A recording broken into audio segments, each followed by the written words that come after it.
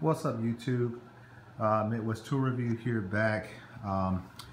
Man, I tell you what, I tried to do a video where I had my kids incorporated into it, and I need to get some editing software. So hey, anyone out there who's using editing software on their videos and like the program, let me know, leave a comment, and I'll check it out. Because yeah, I'm at that point now where it's time to start doing some editing and improving the channel overall. But I picked up some stuff. I went to like a secondhand store, if you will. My wife found an ad on Craigslist, and a guy was selling some tools, so we went and checked him out. And I'll show you what I picked up from him. And on the way back, we decided to just stop off at like another secondhand store here in town. And I picked up a couple things from there. That was a bit of a surprise at the amount of tools that they have there, all of which require some work, and I'll kind of cover that real quick as well. But nonetheless, I got some great buys, some great names that many of you will have experience using. So let's check it out. All right, so not looking at this, this is today's purchase. I picked up a couple things that were on sale at Lowe's. So we'll talk about that last. But the first thing we got here was this SK set here. As you see, SK out of Chicago. It was a 3/8 drive set with the ratchet. I do not own an SK ratchet. Those of you who follow my channel know that I have about 20 to 30 ratchets, and none of which are SK. So this is my first one. I've cleaned it up. So that sounds really good, nice and crisp. I cleaned everything out. I put it into like an acid bath where I use muriatic acid and water to remove rust. The knurling was a little bit difficult, but I got as much of that cleaned out as I possibly could. And the ratchet works really nice. It's a 3/8 dry, like I said, really good condition, and it cleaned up really nicely. Within that set, it also came with a breaker bar for 3/8 drive, which does have a little bit more wear on it, but it's not flared out. It works really good, still locks in place, and very, very, very little rust overall. It is also SK, so that worked out pretty nice, as you guys see that. And then last, I also got a 3/8 drive extension. I think this is about 6 inches long. There's your part number. It is also SK USA, a little bit rougher condition, but nonetheless, it works really nice, and it fits onto the ratchet and sockets very well. The sizes that range in this little set here go from, let's see here, this is a 3/8 drive all the way up to, or which was included at least, all the way up to 7/8. And as you can see, some of these say SK Wayne, which I believe is to be a little bit older, and then some of them say SK Tools. Now, obviously, you would not have gotten those variations all within this kit, so someone's backfilled the kit, which doesn't bother me any, because they're all SK. And as we all know, SK has a fantastic warranty program. So if any of these sockets are worn out, I can simply send them back in and have replacements. They range, I have a couple 6 points, and the rest of them are 12 points, which is fine. I don't foresee this being used like, you know, day to day or anything like that. It'll be used whenever it's convenient to do so. But primarily, I'm happy to get the SK breaker bar and the SK ratchet. So that's cool. These were, and on the other video I prepared for you guys, these things were covered in rust. I mean, they had rust on the outside, on the knurling or broaching on the inside. I mean, they were absolutely horrible. They look a lot better than what they did when I first got them. And as you can see there, I cleaned that out fairly well. If this camera will focus, but we cleaned it out fairly well. To the point where, you know, I'm okay to have them in my toolbox. I know some people don't care. But for me, if I'm spending the money, I don't want rusty tools piled up in my box. So that came out really good. Next, we have a set of punches, and they're various styles, various tips. These were also covered in rust. Now they look great now, and that's because I repainted them. Some of these, the paint was fairly decent on, and the other ones were not. This one here, you can tell, looks like it was used the least, but I repainted it as well.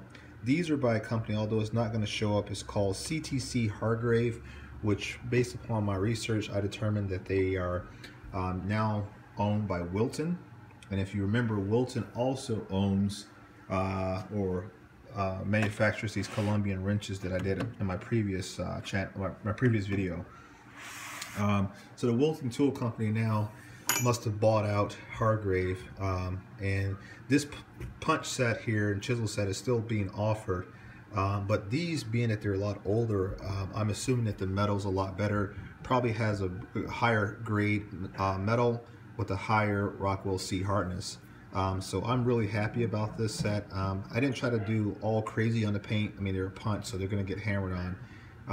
But nonetheless, I wanted to improve upon their appearance more so than how they look when I first got them, rather. But yeah, I don't have a punch set whatsoever. So this is the first punch set I got. Really happy to have that. So if you have any questions about this set or any comments in general, just leave me a comment and I will respond to it. Boy, I'm gonna get that other video up. I'm gonna try to see if I can figure out how to edit in the photographs. But this particular wrench was absolutely 100% covered in rust. I mean, it was so covered in rust that it was orange. Obviously it doesn't look like that right now, but that's because I cleaned it up. If you guys have never tried muriatic acid and water, it's a 10-to-1 ratio. 10 parts water, 1 part muriatic acid. You know, you got to use caution. You have to use protective equipment such as gloves and eye protection, and you also want to make sure that you have a plan on disposal of that muriatic acid. And we do have a company here locally that does take different chemicals, and they will dispose of it for a small fee. My company uses them, so I know who they are. I'll package up that used muriatic acid and I'll turn it in responsibly. So you want to make sure that you're being very responsible with chemicals if you're going to use them to remove rust. But this 15/16 SK Wayne wrench was covered in rust, and as you can see right now, if you even look at the broaching there, it's absolutely clean. Once I cleaned all these tools up, I used a bit of WD-40 silicone spray, sprayed everything down, and now they're protected. And my garage is fairly dry, so I don't foresee, even though we live in the Midwest, I don't foresee these things building up any rust in the future. From that, we had a couple, I believe it's pronounced Crowder, Crowder USA. This is 11 mil socket, and this one here is a 8 mil Crowder. These are stubbies, 3/8 drive. They were absolutely covered in rust as well. You can see how they turned out. I will post some pictures, I think, of these tools prior to, so you guys can see. We also got my very first and only crow's foot. I don't own any of these. If there's anybody who's wanting to get rid of some, let me know. I'll gladly take them because I don't have any. But it's a 3/8 drive as well, and it was covered in rust and some other kind of substance, but that came out really nice. From there, I also got a adapter, 1/4 inch to 3/8 drive. This is a Craftsman, I believe. Yeah, this is a Craftsman, and that turned out really well. That wasn't as bad. These two weren't very well. They had some rust, but not a lot. So here we have SK, Williams, and Proto. It's important to note, these two particular spark plug sockets, which is what I believe these to be, were purchased along with that set over there from the same seller. These are really nice condition, although when I got them, they were absolutely covered once again in rust. This is a little floppy, which is not a big deal, but I believe if I wanted to have it serviced, I could. And then from there, you can see this one here is a lot tighter with no flex, but this is also an SK as well. You guys can see all the oil on my hand that they're heavily coated right now. But I cleaned these out. They were covered in some rust as well. Not really bad, but enough that I needed to clean them up. We also have another SK spark plug socket. Once again, covered in rust. I cleaned it up. Looks good now. Followed by a couple smaller ones. This is a SK as well, and it is 13/16 3/8 drive. And then last but not least, or we'll make it last at least, 7/16 3. That's a 1/2 inch drive. And then we have a 1/2 inch size 12.3/8 drive.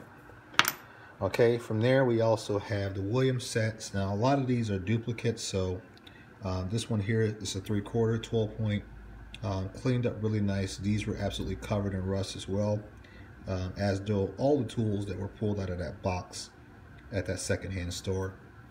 3/8 drive. We have a Williams 7/16 or 11/16 12 point, cleaned up really nice. And this is all with muriatic acid and water, sitting in there for about an hour to an hour and a half. Probably not even that long, maybe 1/2 an hour to an hour. And I use really warm water. That seemed to help expedite the rust removal process. And after that, all it required was a light wiping with a Brillo pad or an SOS pad, and all of that loose rust came right away, right off with no issues. In this particular one, this is a 9/16 Williams. There you can see there, and it does have this hole, this through hole. At first I thought this was an issue, someone had did this, you know, for whatever reason, but now I'm thinking that it came like that because after all, they're all the same way. So I guess this was some feature maybe for additional torque by the manufacturer. And this particular one is a 7/16. So yeah, these were all purchased from a secondhand store, thrown into a box, and there's probably about 1,000 sockets in that box, and I only went through a small portion of them because I was on a time crunch with the wife. But nonetheless, I paid like 25 cents a piece. So you guys tell me if that was a decent deal or not. And then last, we've got this Proto. I don't have any Proto. This one here is 15 mil 12 point, and it cleaned up 1/2 inch drive, but it cleaned up really well as well. So I got all of this stuff. So let's put it together. So let's take you guys out. We'll put you over here. So I got that set, $35. These, the wrench, and all of the sockets were $13. So what is that? 48 bucks, I think, is what I spent total over the course of all these sockets. And I also got, it's somewhere in here, I got a gear wrench, Torx bet, and that thing's not focusing. Let's come over here. There we go. T30 or whatever it was. Picked that up as, no, actually it wasn't that one. It was this one here. It was a T50. There we go, by Gear Wrench, 3/8 drive. Picked that up as well. Let me see, make sure I'm honest with you guys. I think that was it that I got from there. So yeah, so 48 bucks spent, and I picked up all of these good brand or you know, hybrid upper brand type tools for little to no money. I do have one SK socket here that I've previously picked up at a pawn shop. I was picking up a couple stuff with my brother-in-law, and we found this guy here, and it has a crack. There's a crack there. So as you guys know, if you see my other video, SK does excellent with their warranty process, and this bad boy is going to go back to SK, and it'll come back with some new as a new socket. So they'll send me a replacement. No issues on that. Today I picked up a couple things.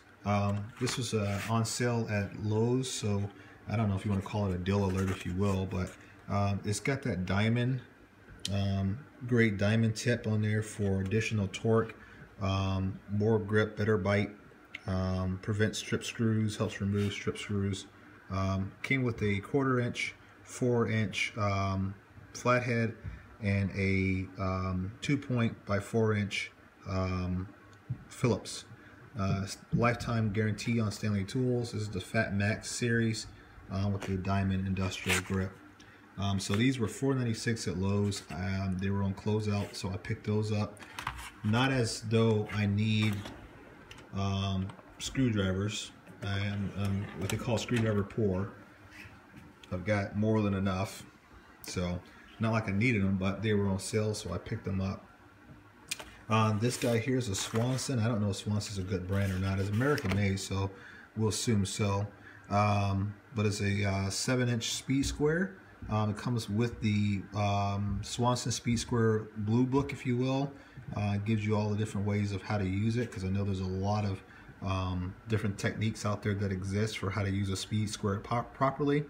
I do a lot of woodworking as well, so this was a good buy for me. I already have several of them, but not metal. This is the first metal one I have. It was on sale for $1.50 at Lowe's. And then last, I picked up this Cobalt wrench storage rail. The packaging is busted up because this is the last one they had. There's your part number. And there's, I don't even know how many slots there's, maybe 15 slots for rails, or for wrenches rather. And I picked this up for, they had it for $7, and then I says, hey, you know, the packaging's busted up and they were really dirty and dusty inside, and they gave me $2 off, so I got them for $5. And I'll show you what they look like. So if you guys remember this drawer, there was a lot going on, and still is, but I've since organized it. I picked this up. This is a Tekton wrench rail, and this is the new Cobalt. And as you can see, I've got everything neatly on there, and it works great. I mean, everything's nice and secure, nothing's hanging over. It sits really well. I will go back and pick up another one of those, because as you guys know, in my box there's a lot of wasted space currently right now, and I can probably condense a lot of these things down into better storage. Also, if you guys remember too, for Christmas I got the Garance, the 4 additional sizes, 13/16 to 7/8, the 15/16 and a 1-inch ratcheting. So that completed out that set for my SAE. I need to do the same thing for the metric, but that drawer is coming along quite well. So we're going to see about getting a wrench rail or something like that to be incorporated into my main box, because I can use it. I've got 3 drawers of wrenches, and everything is kind of thrown about at the moment. But yeah, so, and then this is the Tekton one, and I've got my Stanleys on there along with a couple gear wrench and some Pittsburgh ratcheting. This is kind of like the Frankenstein type setup here, but nonetheless, it holds everything. Everything's in order per size, and it does really well. You know, for Christmas I also got the grip tight wrenches, which I've not utilized, and then I already had these nice SK vintage socket in open end wrenches here that I picked up earlier this year. So yeah, overall I'm really happy with everything that I got. I didn't spend a whole lot of money this week. Trying to watch the finances. Got a lot of things going on this year as far as remodeling the house, so it kind of goes with the core philosophy of my channel is that you can find SK, you can find Mac, you can find Williams, you can find Snap-on, all of which I have for basically, you know, Cobalt and Pittsburgh Harbor Freight prices. You just got to know where to look for them at. If you want to go hop in a tool truck and spend, you know, the money, that's fine. No, I'm not knocking you. But what I am saying is that for us who want to be a little bit frugal, or maybe not going to be using the tools every day to justify the cost, there are other alternative means to finding tools, good quality tools for low prices. And I also got this another punch here at the same time. It was an SK Wayne, so that works out as well. So yeah, I think I did fairly good. Just simply adding to my tools. You guys know I am not a mechanic. I am an engineer. I design components for fixed wing and rotary wing aircraft, as well as tanks and other military aircraft. So that's what I do day to day. And I love tools, and this community of tool lovers is awesome and supportive. So I'm just kind of showing you guys what I have, trying to encourage those who are trying to build up their tool collection to go out there confidently and find what they need without going in debt. So thank you guys. I appreciate it. Yeah, I'll see you guys on the next time, in the next video. Thank you.